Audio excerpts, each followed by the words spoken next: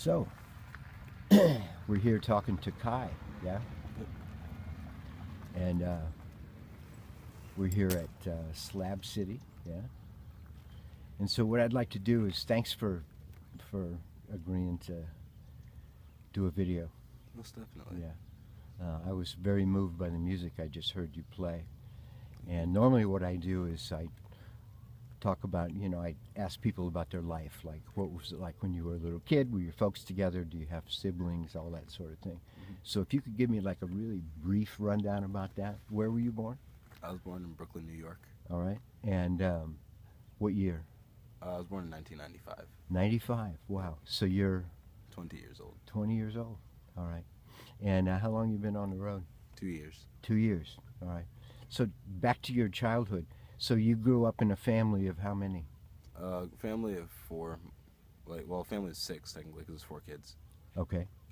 And your mom and dad? My dad's a grandmaster in martial arts. Both retired, actually, both my parents. My mom's ex-detective in NYPD. And they grew up, middle, lower class. Okay. And do you have brothers and sisters? Yeah, I have a twin brother and then 2 little sisters. And little sisters, how old? One is 16, the other one is 18. Okay. So did you consider that you had a fairly stable family when you were a little kid? Not really, because I'm adopted. Okay. I don't really know all the stuff that went into that, though. How old were you when you were adopted into this family? I have no clue. I was a small child. Really small. Huh? Yeah, I'll never ask about it or talk about it, because it's stuff that doesn't really matter to me. So when did you decide to hit the road, adopt an alternative lifestyle, or however you want to? Well, when I was in 6th grade, I told myself that I was going to at some point some point in my life go on a 10-year journey of just learning and experiencing things. But after I graduated high school, I met this girl named Kayla at a party. She was a train hopper, and she told me that she was about to go live on an up-and-coming treehouse commune in 2 days, and if I wanted to come with her, to come with, and she'll text me so I can get the necessary supplies. And how old were you? I was 18. Oh wow, okay. And so I got all the necessary supplies and stuff, and then I ended up going with her and her mother in a Jeep to the commune. I lived there for a month, and then I went to my first rainbow gathering after that month, and then I got on the road from there. I see. Yeah. Okay.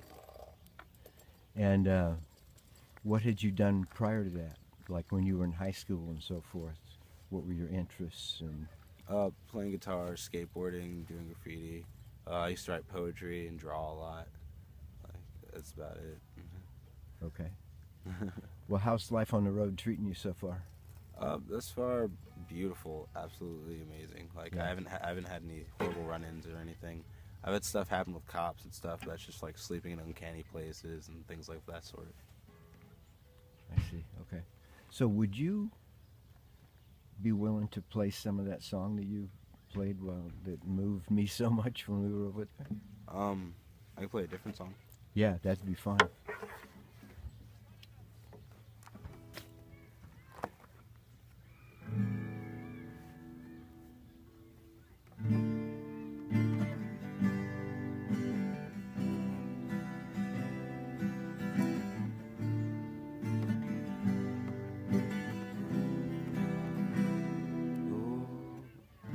Sunday morning rain is falling.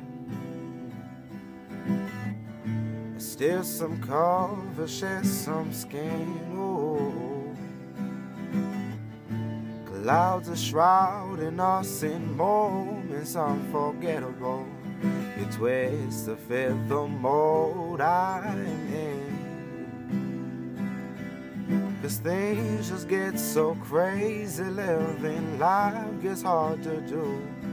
I would gladly hit the road, get up and go if I knew that someday will lead me back to you. Oh, that someday will lead me back to you. That may be all I need. Darkness, she is all I So come and rest your boat with me, driving slow on Sunday morning, and I never want to leave. Thank you so much, man.